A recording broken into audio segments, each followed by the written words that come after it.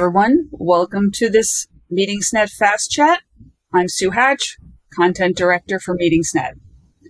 Joining me today is Kelly Gleeson Smith, Vice President, Sales at Caesars Entertainment, Meetings and Events. Welcome, Kelly, and thank you for joining us. While I want to get your take on the market, let's start with a little bit about you.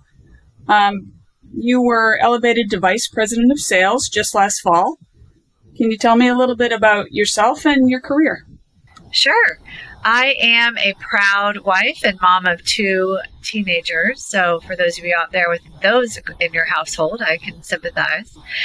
My career started 19 years ago with Hyatt Hotels and Resorts in San Antonio, Texas, where I was what we called back then a meeting connection sales manager, where we booked it and we cooked it. It was a baptism by fire experience that I learned so much. And then my career took me through Hyatt in San Antonio, again in Baltimore, and then in Washington, D.C., where I was a national sales rep for Hyatt. I joined Caesars 5 years ago, and it was the best decision I've ever made. Managed the East Coast sales team, and when the opportunity presented itself to become the Vice President of Sales, I was honored with the title, and here we are. Great. Well, let's talk about today. There is a lot of talk about compression in the hotel market, with the strong leisure demand competing with that wave of post-pandemic group business.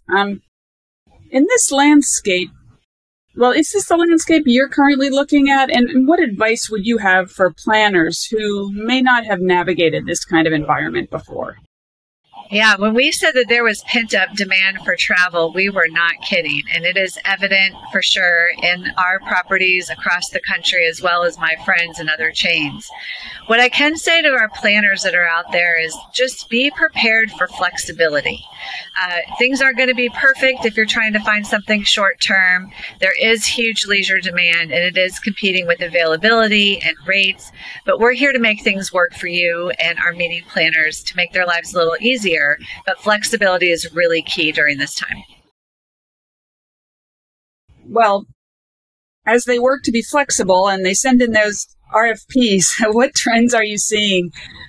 And what advice would you have for meeting professionals who are working to get this group space, but it's such a challenging market? Yeah, I mean, when you think about having your meetings and you're pigeonholed into certain times of the year, like if you only look at March, if you're not open to considering April, your options are going to be limited. So when I say flexibility, it's in terms of patterns. Sometimes if we shift off of that typical Sunday, Wednesday, Saturday in Las Vegas, we love you Monday through Thursday. Those kind of flexibilities are going to help you have more options and across the country. In addition to that, the trends that we're seeing are, programs that are slightly modified from what groups had done in the past. And then the challenge is their demand is far exceeding what they thought they would be in this particular, landscape. They're not certain, the planners are, what their attendees are going to look like. And so from our perspective, contracting what you feel very comfortable with is really important, but expecting that the group is going to grow is a bit of a challenge. So if you have any inkling that that is going to be something that you're going to be faced with, you're better to contract a larger block and then release it as you get closer than you would be trying to do the opposite. Good advice. So our readers, meeting professionals, largely understand that Las Vegas has amazing airlift, incredible entertainment, lots of large hotel properties. But what do they really need? What do they need to understand about Caesars Entertainment's properties that they might not already know? Caesars is coming off of an incredible year, and we spent and invested in our products, the largest single investment in the company's history. $400 million in Atlantic City alone. In addition to that, we've been working on our properties to upgrade the experience that they have, as well as, our casino floors. But when it comes to the meeting planner, I think that something that people need to really keep in mind when you're thinking about Caesars Entertainment is we have an amazing culinary experience that goes along with our meetings and conventions that we can, exceed everyone's expectations. There's another component to it, to traveling to Caesars Entertainment, that give you these experiences with celebrity chefs that trust Caesars to take their career to the next level. We obviously have great partnerships with Gordon Ramsay, to name one, who's just opened additional projects in places like Harrah's Las Vegas with Ramsay's Kitchen. And then we have celebrities like Martha Stewart, who trust Caesars to bring her very first and only restaurant, the Bedford, which is at Paris, Las Vegas now.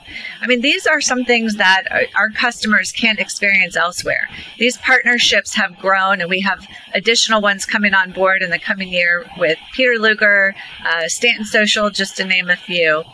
But Caesars has got a really great footprint when it comes to the culinary experiences as well. In addition, we've had some rebranding this year. We took our property Bally's in Las Vegas. It is now a Horseshoe. We welcomed residents, artists like Adele and Garth Brooks at the Caesars Coliseum. We hosted the NFL draft, and we're looking forward to F1 in November of 23 in Las Vegas, as well, of course, as the Super Bowl in 24. So we have a lot going on. Lot. And you're growing. Can you talk about the new meetings-focused property coming to Virginia? Yeah, we're very excited about this partnership with the Eastern Band of Cherokee Indians. This is an organization that we're partnered with when it comes to Harrah's in Cherokee, as well as Caesars in Southern Indiana. It's a $650 million project in Southern Virginia. It is opening in late 2024. We're going to have 500 guest rooms there, 440,000 square feet of space, a 2,500 seat live entertainment outdoor theater. It is in an area of the country that we feel very strongly is underserved, and we're excited about having the opportunity to put our footprint in the state. Well, thank you very much. This has been some great information. Huge thanks, Kelly Gleeson Smith, Vice President of Sales for Caesars Entertainment Meetings and Events. Appreciate it. Thank you, Susan. I appreciate the opportunity.